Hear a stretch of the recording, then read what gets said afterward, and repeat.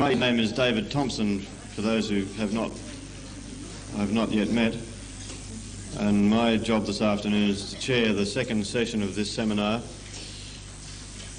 and introduce the speaker for this session, Mr. Jeremy Lee.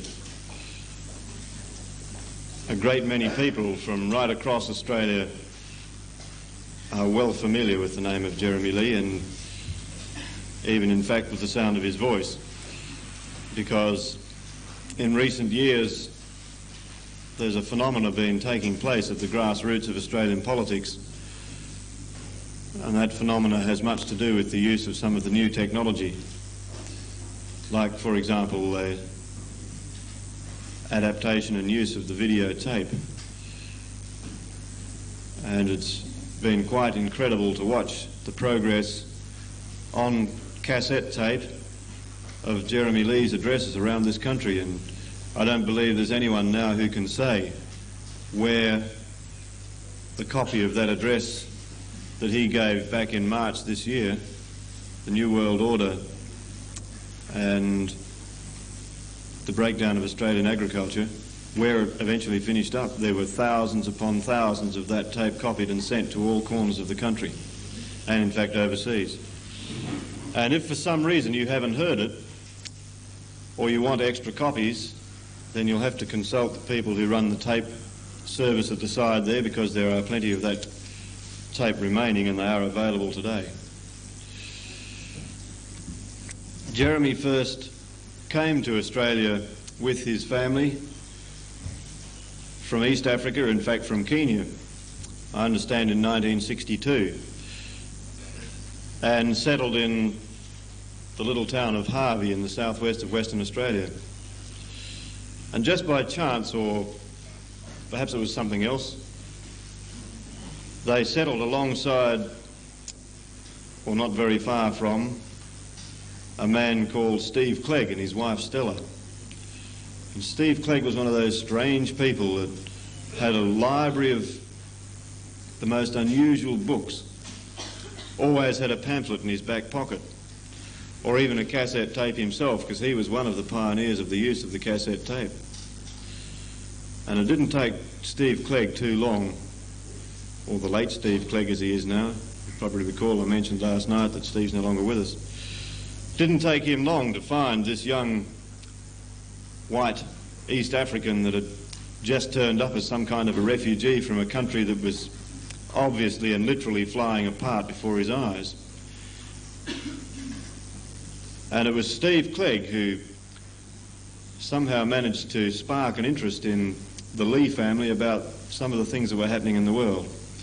And it was Steve Clegg that invited Jeremy Lee to a meeting in Harvey sometime after they'd arrived to hear a man called Butler speak.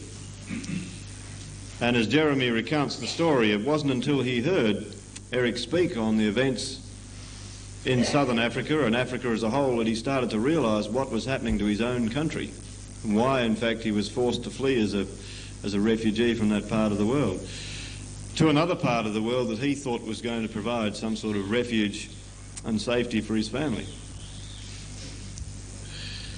And I suppose it was at about that time that he realised that things in this country were rapidly falling apart as well.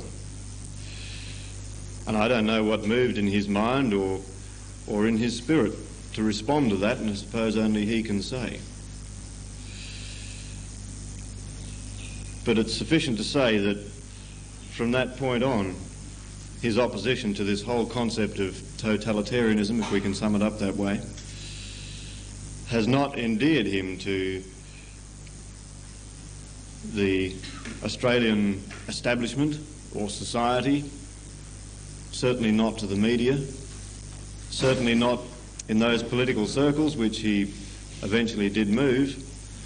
And so it has to be said that without the aid of the mass media, without the aid of a university degree, without the aid of the popular medium by which people become famous, this man is rapidly becoming, if he has not already become, a household word in Australia. And it seems to me that he's incapable of turning his back on the gradual erosion of the traditional liberties in this part of the world. So, ladies and gentlemen, this afternoon Jeremy Lee is to address the issue of the planned destruction of the Federal Constitution. And please don't be surprised if that means that his address is not confined to legal and constitutional matters. The Australian League of Rights has not invited him here this afternoon as a lawyer or as a constitutional expert, but as an extremely competent layman, a Christian layman, with an ability to assess the policies and the results of those policies that surround us today.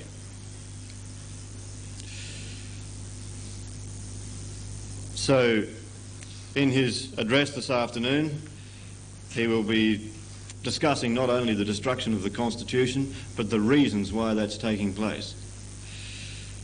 It's axiomatic that the destruction of the Constitution is accompanied by, or perhaps even prompted by, developments both in Australia and overseas.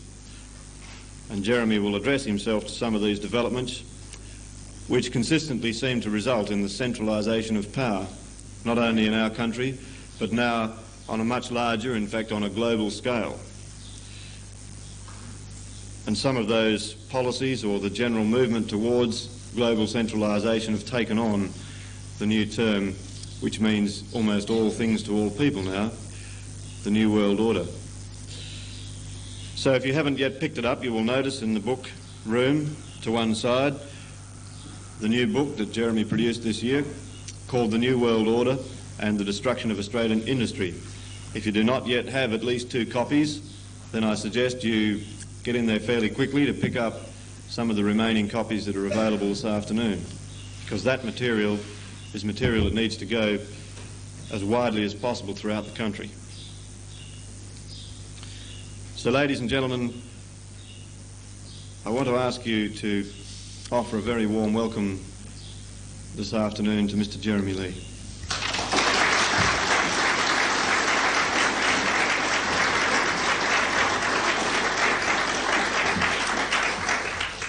Well, Mr. Chairman and ladies and gentlemen, may I start by saying what a pleasure it is to be able to come back here to Melbourne and to say that it's a privilege to be able to come to this seminar, which perhaps in terms of numbers is not as big as the huge international seminars that are now held in Australia, but which in terms of its authenticity and its message is certainly the most important gathering anywhere in this nation, I'm sure of that. And it's also true that the ripples that go out from this relatively small family gathering that is held each year have a much wider implication than even its critics understand. So I really do feel very privileged to be able to come back here and to see so many people that I've met before, and also to see others who've come along and are concerned about what is going on. And in addition to that, my task has been made that much easier by the paper given by Mark Macclesfield, which really has very ably condensed so much of the movement towards a new world order into a form that perhaps provides some foundations for what I've got to say. Now, in the course of his address, Mark referred to the battle inside the Labour Party that took place over the Middle East war, when Bob Hawke, with that inimitable courage of his, urged the rest of the world to fight. I see he's now doing that in Yugoslavia and is almost demanding that the United Nations send forces into that country to establish world peace, which seems to be an incredibly courageous thing to do when you've dismantled your own forces and you're urging everybody else's soldiers to get in on the act. But nevertheless, he's never lacked courage, obviously, and Bob Hawke, having gone onto the world stage, was then faced with the dilemma of the fact that he had division within the ranks of his own party right at the time that he wanted to establish this aura of invincibility and national unity, and to give the impression that the Australian people were behind what he'd said. So he assembled the Labour Party to try and deal with this revolt that was going on about whether we should have even a token number of troops in the Middle East, and the argument that he used, as Mark pointed out, was, well, of course, we may not like fighting in the Middle East, and we don't necessarily like just falling in automatically behind anything the Americans request, but the key point I want to get across to you is this is part of the New World Order, and therefore this is an opportunity. And Mark mentioned the speech by Dr. Andrew Theophanous, which was part of a great sort of a gamut of arguments that were raised that finally came out in the Australian in a full-page article headed "Why Labour Would Go to War for the New World Order." Some of you may have read that. The whole argument used by Bob Hawke's forces to try and produce some sullen type of unity in his own party. And of course in that they quoted from Dr. Andrew Theophanous, who said, of course, this is part of the New World Order program and we ought to understand that, and whenever we see a situation where the United Nations is beginning to intervene and superimpose its ideals over other nations, we should welcome this and rejoice because it's part of the New World Order program that we've been committed to for so long. And he said, we have been committed to that ever since the time of Dr. Evatt. And those are the key words. This is what we've been committed to ever since the time of Dr. Evatt. Sorry to say that an awful lot of young Australians know very little about Dr. Evatt. But he was the first president of the United Nations, the man who'd been the Attorney General during the war and the leader of the Labour Party. And basically what Dr. Evatt contributed into the unfolding Australian situation was a mechanism to try and overturn the Australian Constitution. And that's my topic. And therefore, basically what we're concerned with is this document, which, according to polls that are now being run in Australia, 70% of people have never heard of.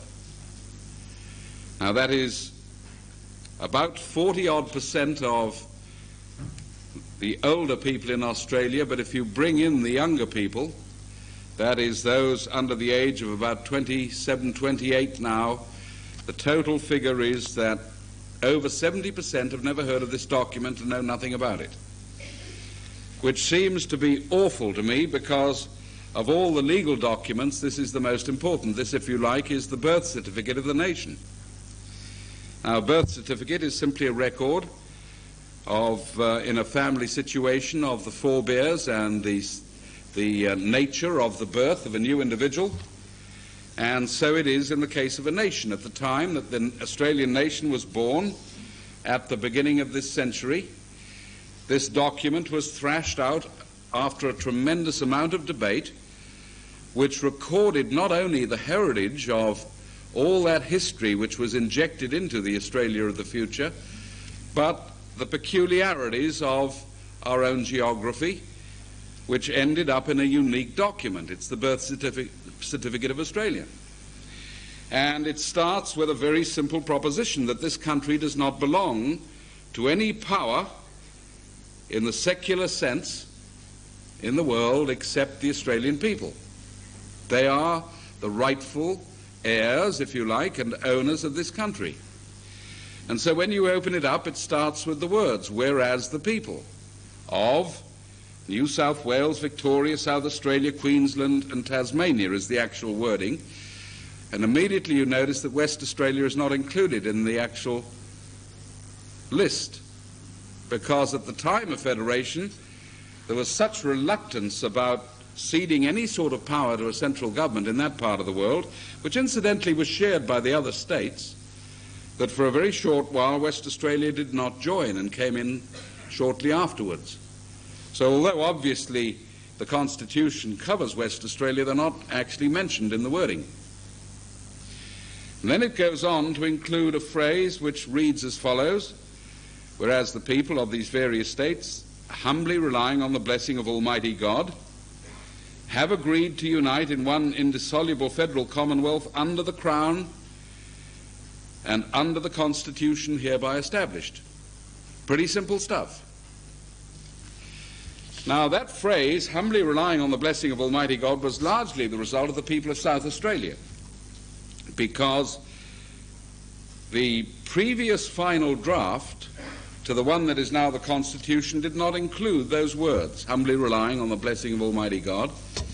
And if you go back and have a look at it, the delegate from South Australia at the last Constitutional Convention made the point that he was getting so much pressure and so many requests from citizens that if there was to be a unique document, a definitive document dealing with the very nature and core of the society itself, there should be some reference to the source of power and freedom and authority, who is Almighty God. So when the Constitution was finally voted on, those words were included. That's how it got in there.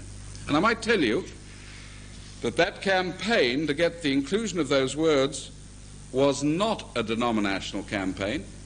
True, there were both Catholics and Protestants who may well have disagreed on a large number of theological points, but it was just the ordinary people more than anybody else who felt we needed some reference to God. And then it goes on in very simple English to set out the nature of this new nation that had come together and had launched itself onto the seas of the 20th century. And it was written in simple English. I heard a speech not all that long ago by the professor of law at Queensland University, the man who started the whole argument about citizens-initiated referenda going, in which he said that one of the beauties of the Constitution was how simply and effectively it was written compared with the modern legal jargon that we get as an excuse for law, which in many cases even those who drafted it don't understand, let alone the politicians or the people on whom it is imposed. And so it sets out, this shall be the Parliament of Australia. 3 parts to it, an upper house, a lower house, and a crown, each with its particular role. And it then went on to spell out the role of the various component parts of this Parliament. This is the purpose of the House of Representatives, and this is the purpose of the Senate, and then part of the Parliament is the Crown, which is not of itself a law-making body, although it has the sanction over the laws that are drafted. In other words, traditionally, the laws may not become effective without the Crown's signature. But the laws themselves are not devised by the Crown, they're devised through the parliamentary process in the lower and upper house. So there is a sort of unique 3-pronged stool, if you like, which we call our Parliament. It is not just a group of people that we put into the arena and say, now you can do whatever you want for 3 years and we hope it's not too bad. They have to obey the law. So the Parliament is defined, and then we go on to define the role of the Senate and the role of the Crown. And the role of the Crown is very interesting because it is not, as is so often suggested today, a body whose role could simply be transferred to that of a president, so often stressed or claimed by the Republicans.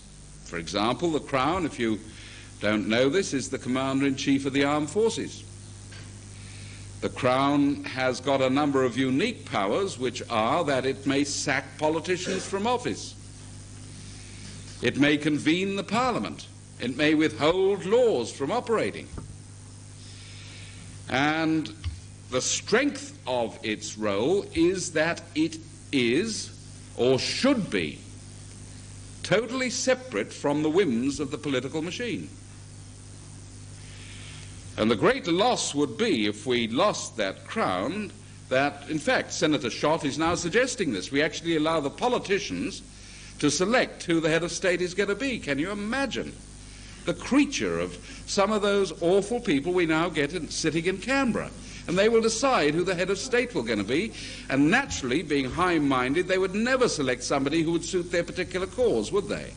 The beauty of the Crown is it's above and beyond that. And it seems a pretty fair question to me. If we're going to talk about eliminating, for example, the Commander-in-Chief of our armed forces, who do we give that power to? Who would you like to see as the Commander-in-Chief of the Armed Forces of Australia? Field Marshal Paul Keating? Or Rear Admiral Malcolm Fraser, perhaps? Air Vice Marshal Bob Hawke? What a thought. Well, we can go on, can't we? You see, it's not quite as simple as they like to make out. And then it sets out quite clearly all the powers of the Crown, and then it lays out, numbered very carefully in sequence, the list of powers that shall be given to this government, which incidentally were transferred from governments that already existed in Australia, long before we ever had Canberra, and enumerated, this shall be the list of powers thus far and no further. And it talks about how elections shall be held and how we may select candidates to stand to represent what the people want in this dignified parliament of ours, and that is why they're called representatives. And then it goes on to speak about the judiciary and the fact that the judiciary, again, must be kept separate from the politicians. And then, finally, it goes on to lay out the way in which the people's power and control of this document is established. And it concludes with the very last segment of this document, which says, not one word of the Constitution may be altered or changed without the considered assent of the Australian people. They shall be asked directly in a referendum before we throw this away or alter it in any way, because it belongs to them and the country belongs to them. And so we have a referendum in which a majority of people in a majority of states shall agree before one word of the document is changed. This makes this incredibly significant. It has unique properties, this particular constitution, the Australian Constitution, which did not appear in others that came before us. The Canadians, for example, spent a long time arguing about how they should ever change their constitution. We solved that in one hit. Ask the people. The amending formula was something really which was a major step forward. So this is an incredibly valuable document, and it used to be taught as part of the school curricula to little children of 13 and 14. They didn't wait till they were leaving school before they learned about this. They had to be competent in the way the country ran. They had to be able to write essays on what the Parliament was and how the Senate was voted in and how candidates stood, and they saw this as part of their own heritage. They don't learn anything of that today. There is a rather desultory attempt being made in one or two schools to try and get this back in, but there's no real material because none of the parties have published anything on it, and the textbooks that we used originally have disappeared, probably burnt on the pyres that ushered in the new curricula produced by UNESCO. So really there's a huge void in which many Australians have been cut off from one of the most important documents. And this was, I believe, not something that was unintended. I think it was quite deliberate.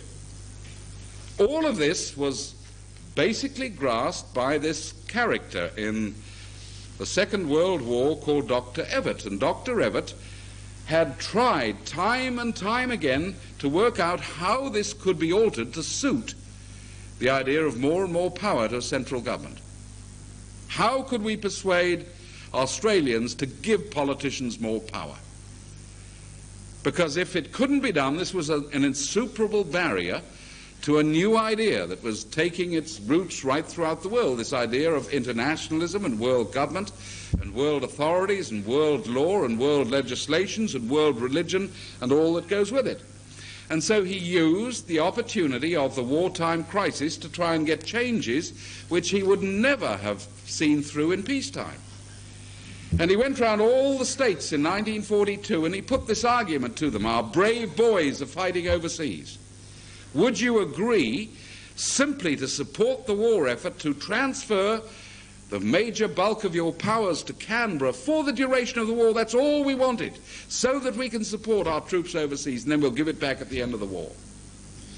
And you know, because they were, I suppose, imbued with the idea we've got to support the troops, all the states agreed to virtually go out of business, except in a few areas, and hand their powers to Canberra for the duration of the war, with the exception of the smallest house in the smallest state, the upper house down in Tasmania, where they bluntly said, no, we're not going to transfer powers to Canberra, whether it's on a temporary or a permanent basis. That's not on. The leader was a very famous cricketer called Joe Darling. He'd been the Test captain, and Evatt, who thought he was a bit of a whiz on cricket, thought he'd go and talk cricket with Joe Darling, and away he went to Tasmania to get this last little obstacle out of the way before shifting power to Canberra. And he was met by a fairly indomitable Joe Darling, who said to him, look, one thing about cricket, Dr. Evatt, is you do not change the rules while the game's in progress. Now, he said the rules say, the rules are written in the book itself. You know very well there is a way in which you can change this constitution. All you have to do is have a referendum and ask the people. Go and do it. And if the people say they want more power in Canberra, I'll have no objections. But do it the right way. Well, that's the last thing he wanted to do. But finally, because he couldn't overcome Little Tasmania, which incidentally was attacked fairly bitterly in the press, they were regarded as even being anti-Australian, trying to hold back the war effort. A bunch of old fuddy-duddy reactionaries who were bogged down in their own status and conservatism.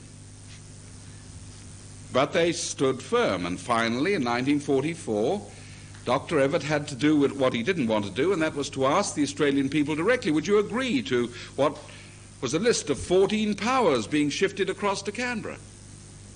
And of course, by that time, a lot of people had woken up, including some of the opposition members, who said, no, don't allow it to happen. Well, they weren't opposition because it was a coalition government, but those who didn't like what he was talking about. Bob Menzies warned against it. A fellow called Artie Fadden, a Queenslander, was warning people, don't go for it. And so when the vote was finally taken, there was a very big no vote right throughout Australia, led by the biggest no vote of all, which was down in Tasmania. And interestingly enough, the only group of Australians who voted for that legislation, that referendum, were the troops serving overseas. And that's a very interesting point, because you see, they were in the thick of battle. They couldn't read the Sydney Morning Herald and the Melbourne Age and all these various papers in which the arguments pro and con were running. And so they only had a few minutes time to read a little newsletter put out by the Australian Army Educational Service, and that particular little newsletter was edited by a young guy called Dr. Jim Cairns, who said, you know, it's a very good thing, it's going to help the war effort, everybody's behind it in Australia, so vote yes. And the actual majority voted yes overseas, not having had time to really look at it. But nevertheless, at that time, the Constitution held firm, and that is why Dr. Evatt began to put more and more time into working out ways and means by which this Constitution could be emasculated or even ultimately destroyed in order to replace it with a totally new idea about how people should live in society. And he said, we're never going to get it by asking the people. We've got to go another way. And he had perceived that amongst the listed powers in this document given to Canberra were two little words, which was that Canberra had power over external affairs.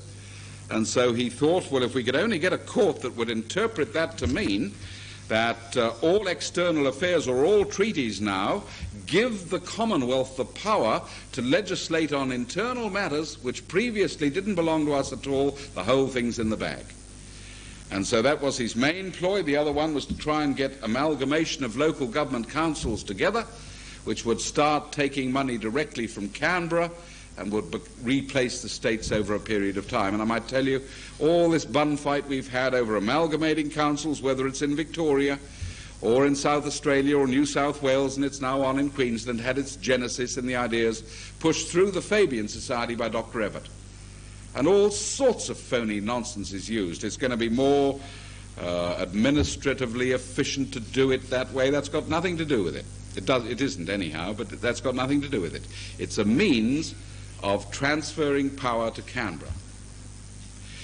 So Dr. Evatt went off to the United Nations, and he worked out many international treaties in a way which he saw as valuable to this cause of world power.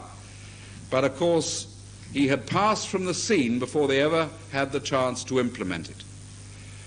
And it wasn't until we had this giant of a man called Gough Whitlam came in 1972 that finally they began to actually put into place some of the things that Dr. Evatt had been talking about, which Dr. Andrew Theophilus referred to in Parliament. Now, what basically Whitlam had to do was to set up the machinery to make it possible for this to happen. And it wasn't going to happen overnight. We had to bring in, first of all, a Human Rights Commission into Australia to be based on the United Nations Charter of Human Rights and all the rest of it, which would be, if you like, the Trojan horse that was used to put United Nations law in place of common law.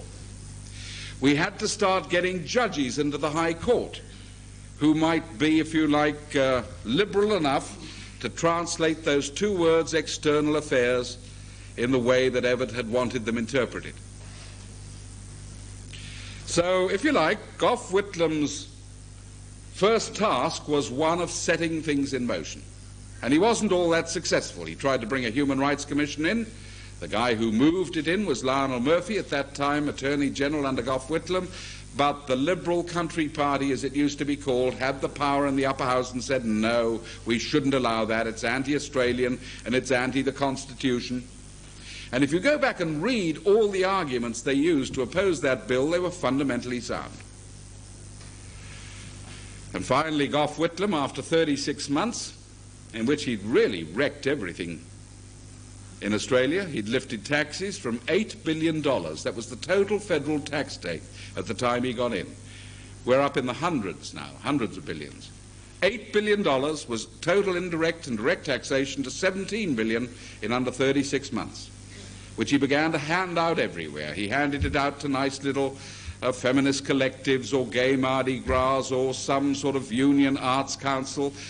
But in the meantime, industry was being wrecked because industry had gone through a tremendous crisis. Industry had gone through a huge drought at the end of the 60s, and of course it had gone through the collapse of the wool industry as we moved into the 70s. And my own belief is the watershed which determined which way Australia was going to do occurred at that point. That was of course at the end period of the rather dismal Liberal Country Party we had. Menzies had retired. We had, a procession of rather hopeless leaders. Harold Holt, drowned unfortunately at Portsea, and then we had a cowboy called John Gorton, who was really a centralist. And then we had a funny little fellow called Billy McMahon, who didn't really enthuse you with great enthusiasm. I think he was very earnest, but he wasn't what marked the great statesman that we expect. Somebody once described him as a Volkswagen coming towards you with the doors open. I don't know if that was very accurate. By this time, Gough Whitlam was ready to move in. And whatever else you say about Gough Whitlam, he was an imposing speaker, a very good orator, and he managed to convince the Australian people that he had some sort of vision which we'd lost. It was a pretty phony vision, but he painted it in terms which were convincing enough to vote him in. And in 36 months, he turned the country upside down. Really had.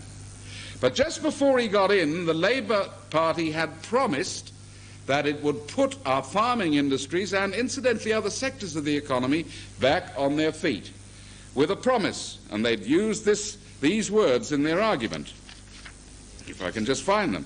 Labour's federal rural policies, not put together by the Whitlam group, but by one of the old school Labour men, who used these words. Ample proof to show that high interest rates are imposing severe burdens on export rural industries, just as they are on other sections of the community, such as young homeowners. A Labour government would investigate the overall application of interest rates as they affect primary production and productivity, with the objective of providing low and reasonable interest rates to soundly based industries. And how are they going to do it? Labour's debt alleviation policies would take the form of making available long-term, low-interest loans to pay off immediately the crippling high-interest, short-term loans which many producers have been forced to accept from financial institutions and hire purchase companies. And then, to try and get farmers back on their feet, at the same time, a Labour government will allow a holiday period of up to 5 years for potentially viable farmers as regard the repayment of principal and interest, in order to allow farmers to strengthen their financial position. Because we need a farming sector, we're going to give the farmers 5 years holiday from any repayments to the bank, either of interest or of principal, in order to keep them there in place. And we're going to try and extend that to other sectors, including young homeowners. And there was good reason. Why? Because, and I know you'll find this hard to believe, interest rates were threatening to go up as far as 8%. And then they went on in the latter part of this to deal with how it was going to be financed. And there was no mucking about. There's a whole section here on the use of the Commonwealth Bank. The old Commonwealth Bank, which had financed Australia at just over 0.5% interest in the First World War, and was started by the Labour Party as a people's bank to offset the rapacious usury of private banks, which, if unleashed, can tear a country apart. We're never going to have that, said the Labour Party. We'll have a people's bank to keep the other private banks honest. And that's what we're going to do. This was the Whitlam promise. Can you imagine taking that and giving it to Bob Hawke today and Paul Keating and saying, what about it? As we have farmers paying 27% interest? And so Australia, which had welcomed Gough Whitlam in, turned him out, and in came Malcolm Fraser, which everybody thought was the reincarnation of Bob Menzies, and we were going to go back to the good old days. And they never noticed that Malcolm Fraser actually had the machine rolling even faster. It was Malcolm Fraser that pushed through the Human Rights Commission that Lionel Murphy couldn't get through. And in order to do that, he used his party, that was the Liberals and the Nationals, to overturn all the arguments that they themselves had used to thwart Murphy. When Murphy was trying to do it, this was going to hurt the Constitution and wreck Australia and internationalise things. But you see, as soon as Fraser wanted to do it, they forgot all about that and voted the very thing in which they'd opposed. Talk about hypocrisy. And so it was the Fraser government began to put these international treaties in. It was the Fraser government put in the World Heritage legislation, which ultimately led to the Tasmanian Dam case. Malcolm Fraser spent his time running around pushing something called the Common Fund and the Integrated Programme for Commodities, part of a quite open programme of the United Nations to bring in something called the Integrated Programme for Commodities, World Control of Foodstuffs, Fibres and Minerals. UNCTAD, a United Nations division on trade and development, to have 18 international commodity boards to take charge of things like meat and wool and copper and iron ore and coal and you name it. Virtually all the ingredients of what we call primary production in Australia to be handed across to the United Nations. And it was Fraser made the speeches. It was Fraser, he made a speech in Manila at a great conference they held on this issue, demanded that other nations do what Australia is doing.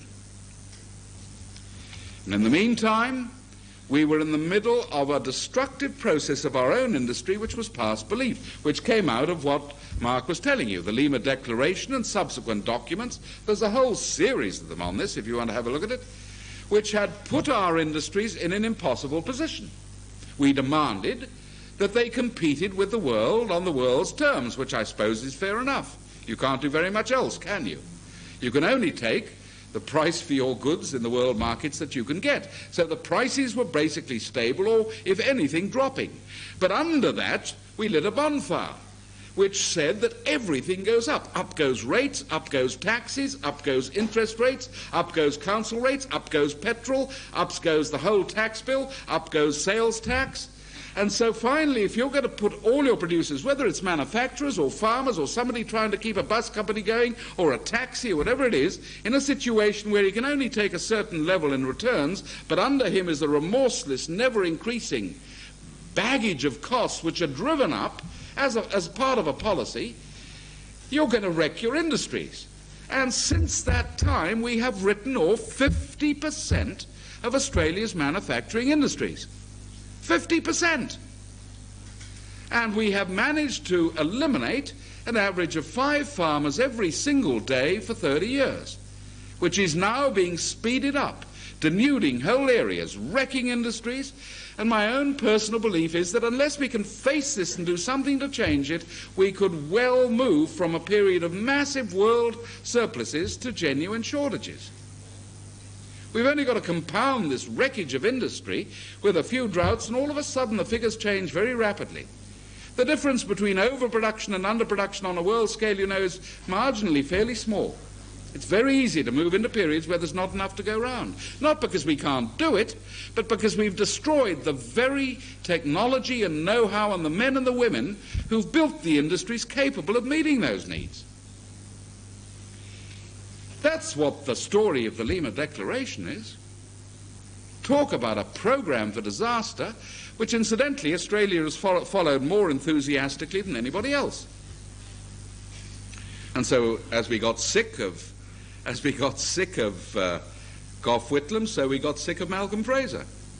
And that's why in 1983 we turned to a different type of Labour man, a man who distanced himself as far as he could in the election from Gough Whitlam, Bob Hawke.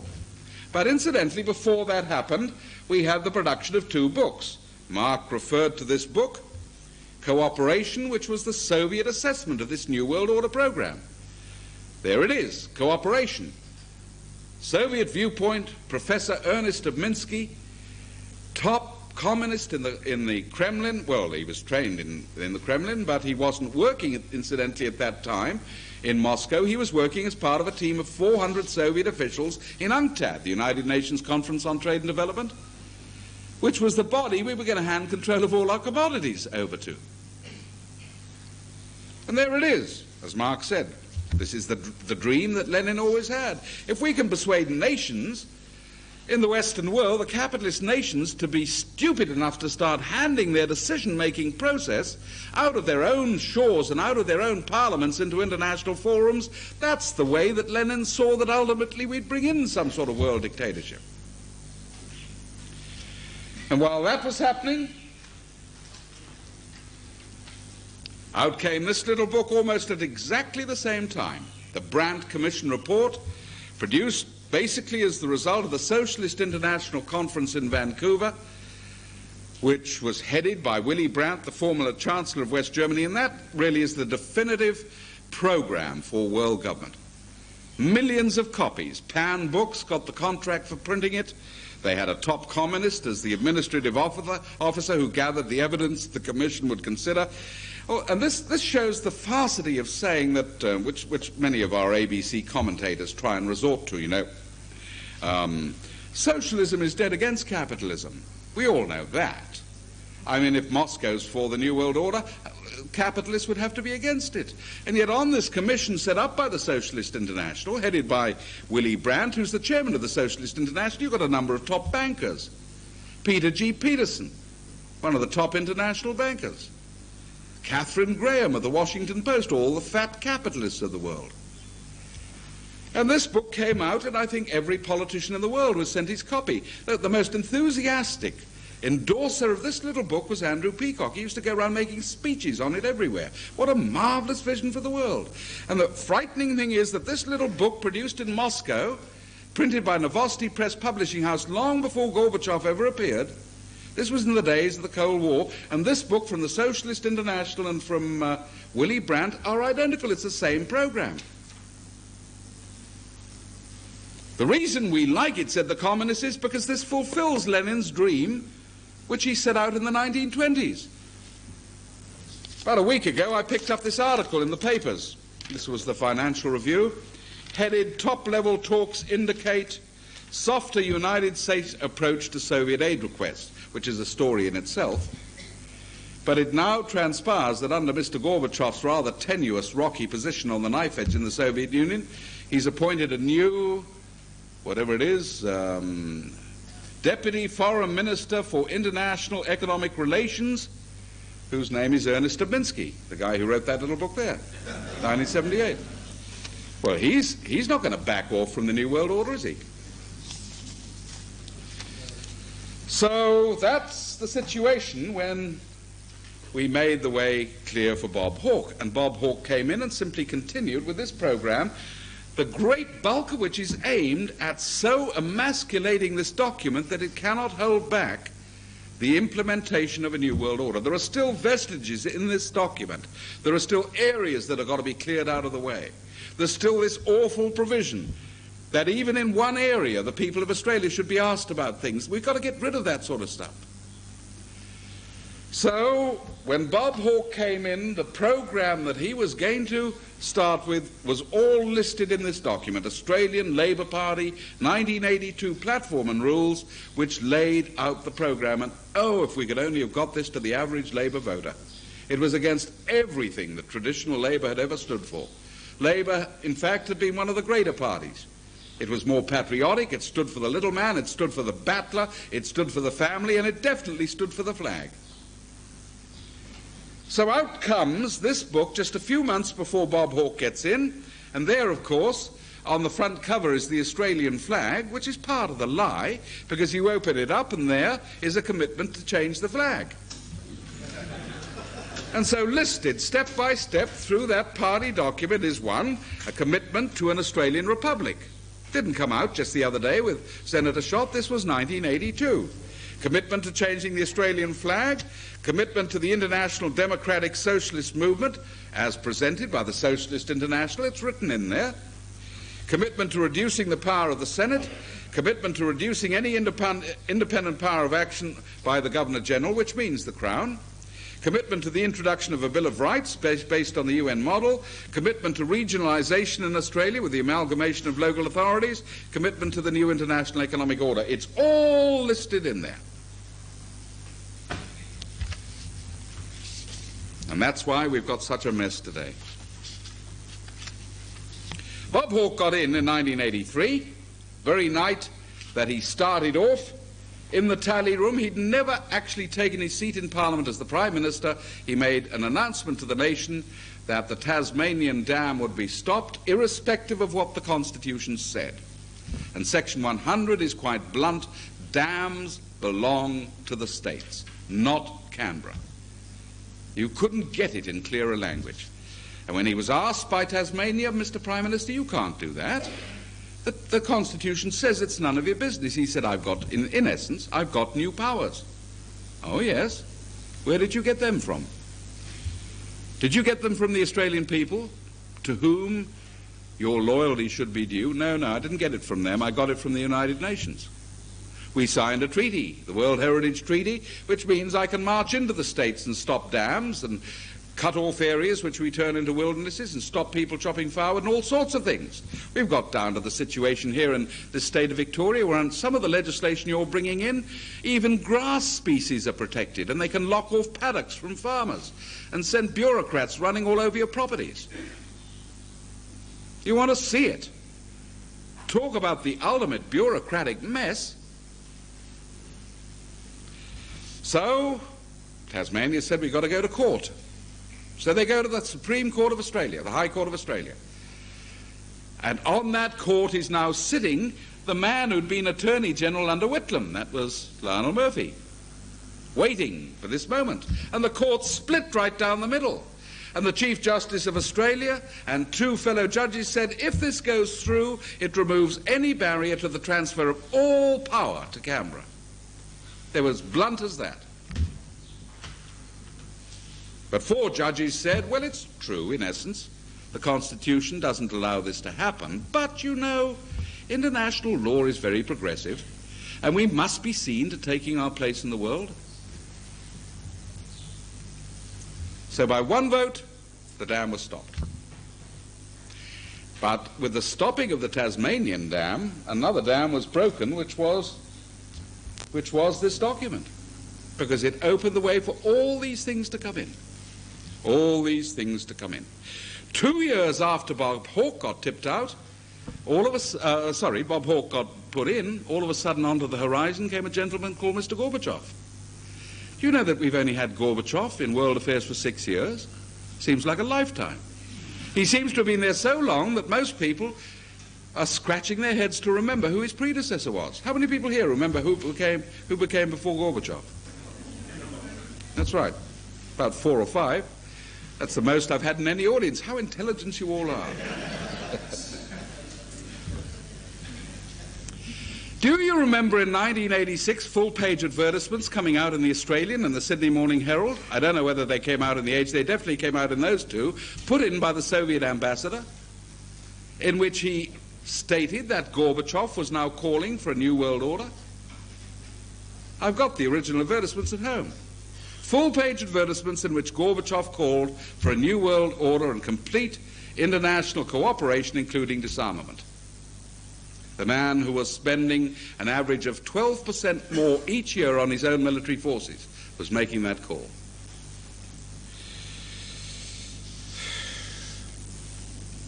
And that's really set the scene for what's happening today.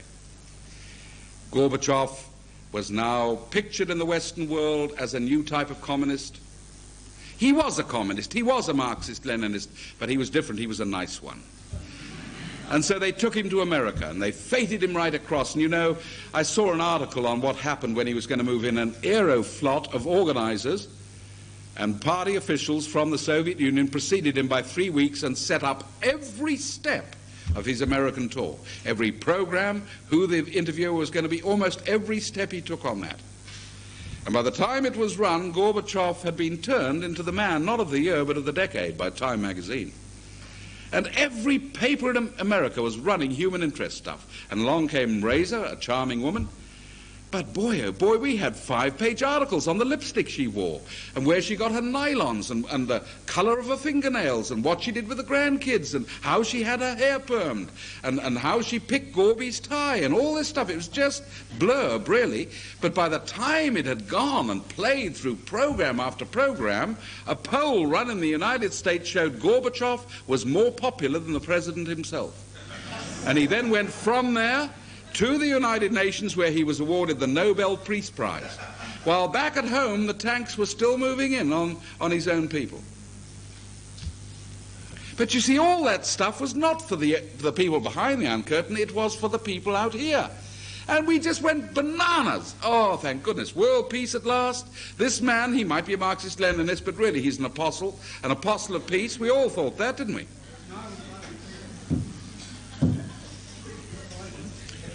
But you see, the people who took it seriously were the people behind the Iron Curtain. They began to believe this stuff. You mean freedom? You mean we're going to have freedom and choice? Yes. And look at it now. Look at it now. Finally, those people have reached out for a freedom which Gorbachev, I don't believe, intended them to have, certainly not in the measure they've got. And so Gorbachev, in the end, was scuttling between home base and the West to find if he could get enough money to prop up this thing so he could keep control. And really, you know, preceding the coup, it was just story after story of Gorbachev visiting the G7 and Gorbachev wanting $350 billion American for a 5-year program. And every time he'd go back home, the hard-line, grim-faced, stone-faced communists would say, "Have you brought the money?" "Oh, not this time. Not this time. We've got to go back again." And in the meantime, the people are saying more freedom, and a guy called Boris Yeltsin has picked up the material that Solzhenitsyn put in. And in the end, you know, the people, whether it's temporary or permanent, I don't know, let's pray that they can consolidate what they've got. They have triumphed over that evil tyranny. And the power is being broken up, and it has set that world program back a long way. They're hoping they can mop it up. Do you know that Bush refused to recognize those little captive nations breaking away long after everybody else had done it, because there was only one real question. It came out from one of the Treasury officials in an official statement in the United States: we've got to have central control of the economy in Moscow, really not because of freedom, but because we want to know who's going to pay the money back, and so we got control of that thing. And the International Monetary Fund and the World Bank are based in Moscow now, trying to devise some sort of program which will keep central control at least of the economy. And in the meantime, we are being driven remorselessly, in case any of the ideas now developing in the Soviet Union about decentralizing power actually began to sort of register in the Western world. And people out here begin to think that we might do the same thing. We might even make local decisions. And the way you drive that through is you create economic crisis. Economic crisis, I don't believe, is incidental at all. It is part of the program. And when you walk round Australia now, or drive round Australia and see what we're doing to our industries, it is criminal, crazy stuff. Just before I came down, a little factory closed its doors in Brisbane, been producing glass manufacturing industry, technically right up to date, closed its doors, not because it can't produce glass or produce it well, but because we're now importing huge quantities of glass from communist China. So out go a whole host of workers, and that factory's closed its doors. I don't know whether you know it, but running from Lismore in New South Wales right up the eastern seaboard of Australia, north of Cairns, right up to Mosman, we've got one of the most efficient cane growing areas in the world.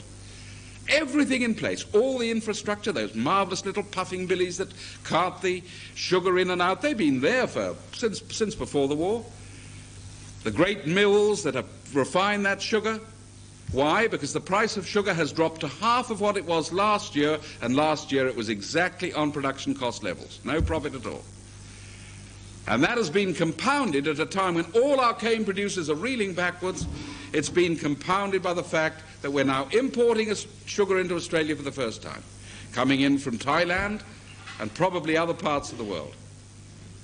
Or this factory that opened in your city of Melbourne just the other day in the environment, Suntory, did you read about it?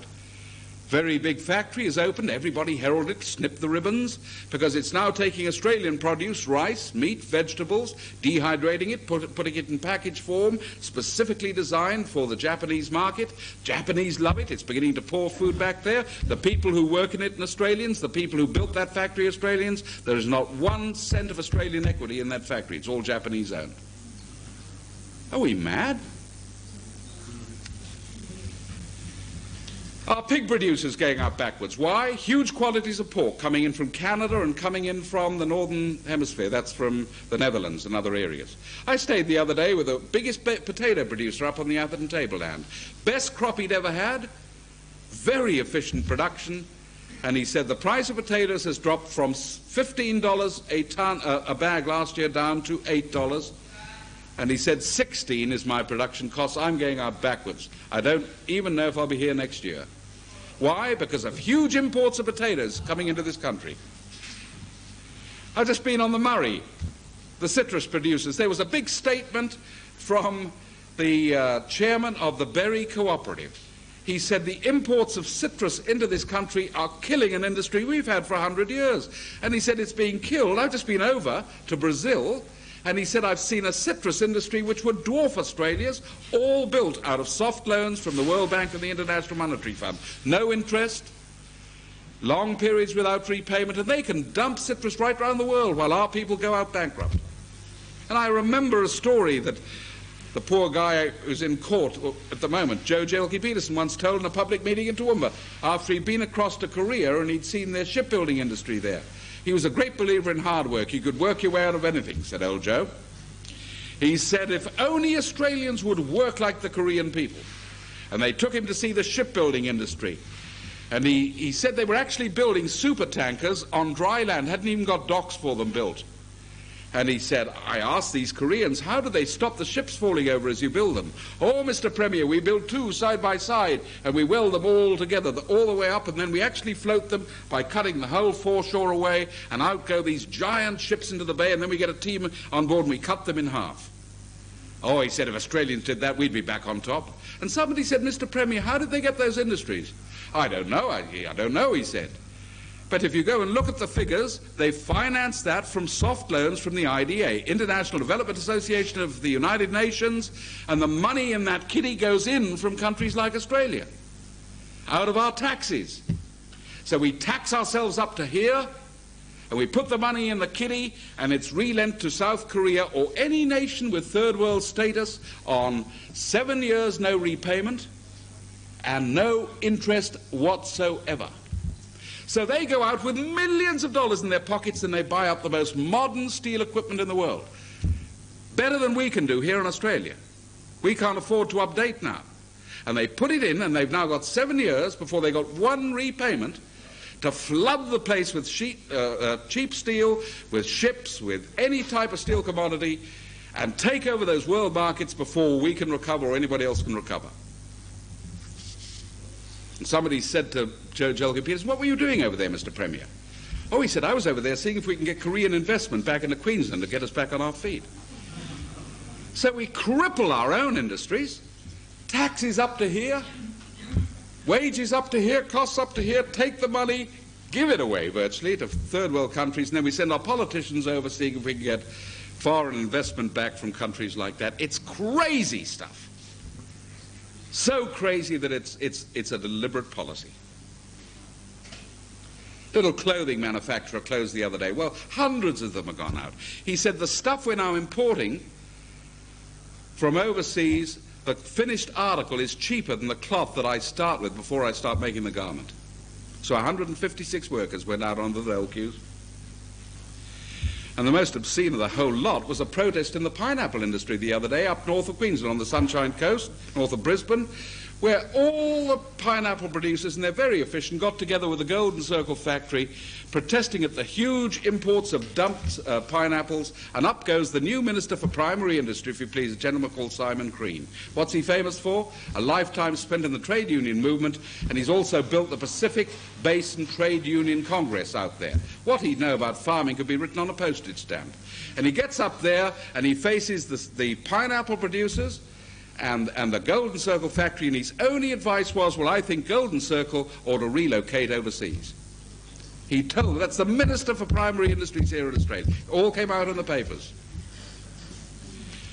So that is why when you go into your hardware or your supermarket or whatever it happens to be, all the stuff coming in now is made in Taiwan or Korea or Japan or India. We're even importing vehicles from India.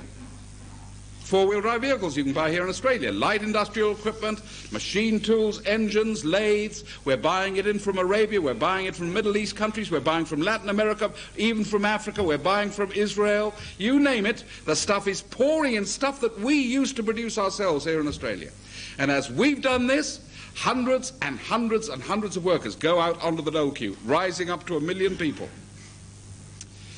And politicians say, well, of course, industry's got to get more efficient. That's the way to fix it all. How is it going to get more efficient?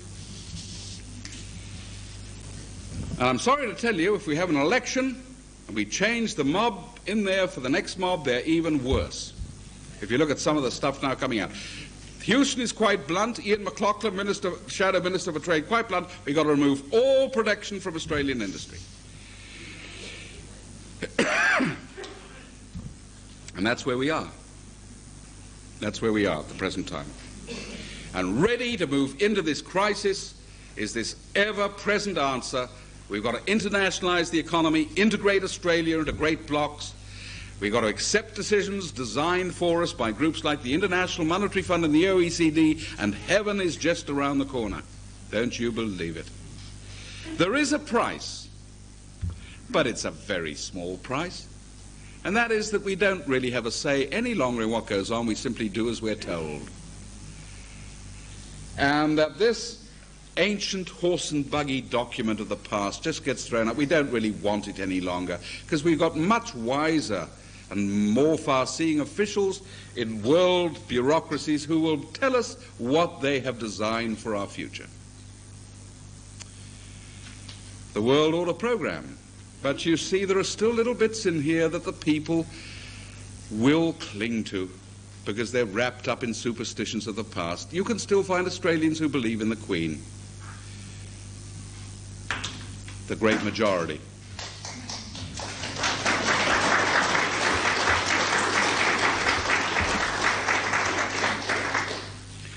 You can still find Australians who believe in the democratic process, who believe that the country belongs to Australians and that politicians are our servants or ought to be. And you see, they present a distinct threat to all this. So you've got to write them off as fanatics and as extremists and as hate mongers and warmongers, because this idea that people should have a say is really foreign to the whole idea of what is being shaped for our future. And I want to say that I believe that the future of this country still is not in the hands of those people. It's in the hands of us if we act in time.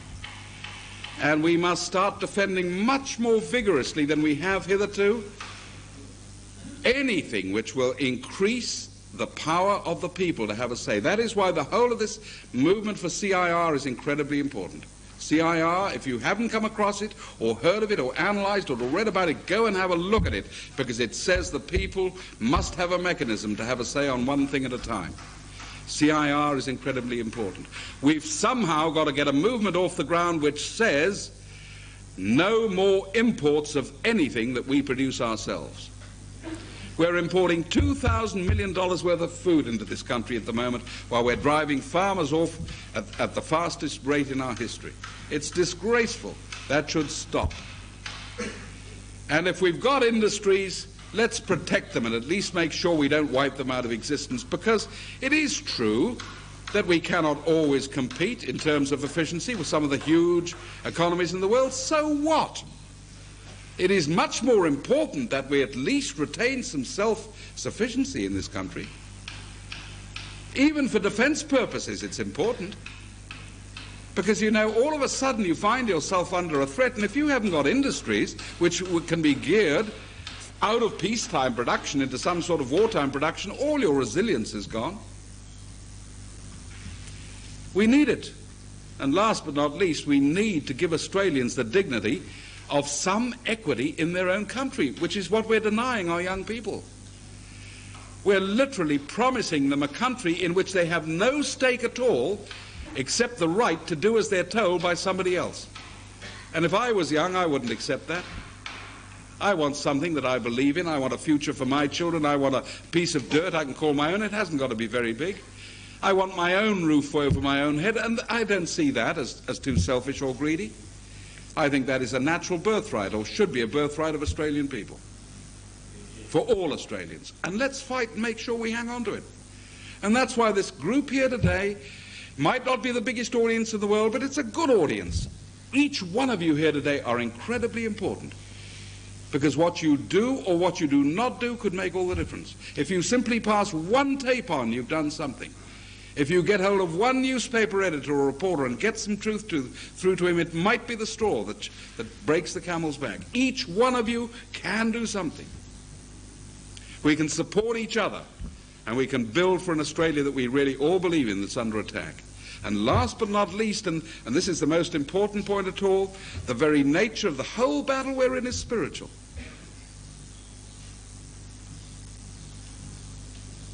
It is spiritual. Because the whole of this idea has been put up before. Christ himself taken out onto that high mountain and shown the whole world, all the kingdoms of the world spread out. Latin America, Europe, Africa, Asia, Middle East, whole thing spread out in a panorama, and the devil comes up and says, how would you like power over all that? You've got it. You can do anything you want. Everybody stand on your heads. Everybody face east. Everybody face west. Your haircut will be identical. Your clothes will be identical. You will sing the songs that I command. And Christ wasn't remotely interested in that sort of power. He was interested in the component parts, the individual, each person, not as part of a mass, but as a unique creation, different from any other creation in the human species, even down to the marks on your fingernails, and the way you look, and the way you think, and your talents, and all that complex of genetic factors that have made you different from anybody else. Christ was interested in that because it was his creation, and how you used it and how you developed. And it seems a pretty fair question. If he rejected that, who would he trust to run the world? What bureaucrat do you believe could sit in UNCTAD today with a computer mapping out the whole of the world's dairy industry? He's probably even got a little dot for every cow. How much milk, and we'll measure it in quantum terms, we'll produce statistics, and you took him outside that and showed him a cow, he wouldn't even know how to milk it. But he's going to map the world out. Who would you trust to run the world and give us peace on earth, goodwill towards men? Farcical. Who's going to be the first world president? Dame Edna Everage. Gough Whitlam, Malcolm Fraser. It's all ridiculous. I'd just like to finish by saying in the last 18 months I have never seen such a change as I've seen in Australia. There is something happening. There is something happening. There is a new spirit just beginning to develop. Pray God it moves in time. It's coming to grips with things. We're beginning to produce leaders. There are men standing up who are saying, I am prepared to serve. Barry Tattersall is incredibly important because the lead he is giving is going to inspire others, in other areas to do the same thing. For the first time, we've got an understanding between city and country that this is a problem we're all sharing in together. Over on the Eyre Peninsula, some of the work that Jim Cronin has done has united farmers and trade unionists, can you believe it, in Australia, working together on a cause. And they're beginning to confront the moneylenders in the temple. And the bank managers are reeling backwards, I might tell you. There are things happening right across Australia. All right, we haven't got every resource that's going, but we're beginning to learn one from another. There's a team developing. And one of the pioneers in that development is the Australian League of Rights. Battered, bruised, attacked, vilified, knocked around. But it's still there, and it's going to be there when all the others have gone, I reckon.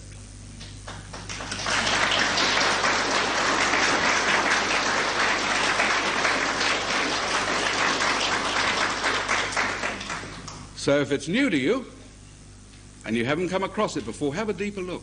Don't listen to what they're saying on the ABC, because you get the wrong slant. Have a look at its books, get some tapes, talk to some of the people who are in it. You'll find they're quite human. I've met the odd human there. They've got hopes and dreams. They bleed when they're cut, as Shakespeare said. And they're real Australians. Thank you very much.